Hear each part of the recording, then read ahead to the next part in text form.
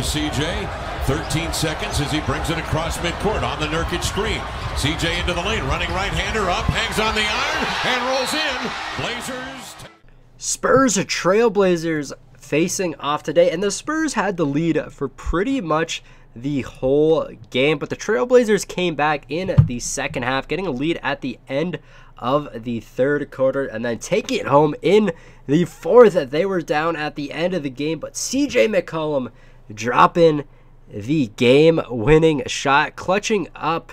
CJ having a pretty good game, dropping 25 points. But on the Spurs, LaMarcus Aldridge getting 30 points, 13 rebounds. He had a really good game. Unfortunately, could not win it for the Spurs. Trailblazers end up taking it, and the Spurs are still without Kawhi Leonard. I mean, they haven't had him much throughout this whole season. Kawhi's kind of been playing on and off, so hopefully he can get healthy so these Spurs can do a bit better. Still having a pretty decent season though, but without Kawhi, they're not going to have that amazing season unless he is in a full effect. Trailblazers increasing to 21-18 though, and Spurs dropping to 27-14. I could make you right, I could make you right, I could make you this, baby, I could make you that, I could take you there, but